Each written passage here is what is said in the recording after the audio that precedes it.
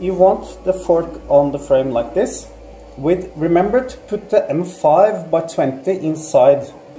So you want the screw to be from the outside and in. You want the nut to be in the slot. Then you know which way should be inside. So the nut should be inside the frame.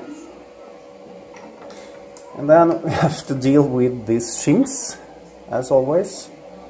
Whichever shim you have, you must have shims here. Like this. And there's the last shim. Pick the shim with some Phillips, small Phillips driver, something. Use whatever. Like this. Tighten the screw.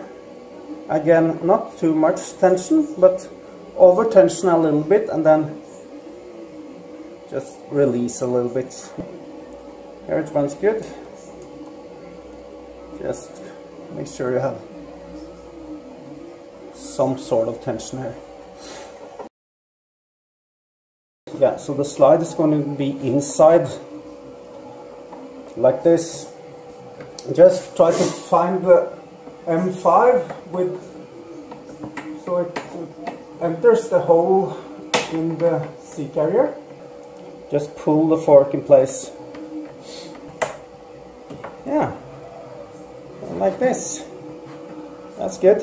You do want to run these guys a little bit first, and with tighten the tension, run them and untighten and run them, and yeah.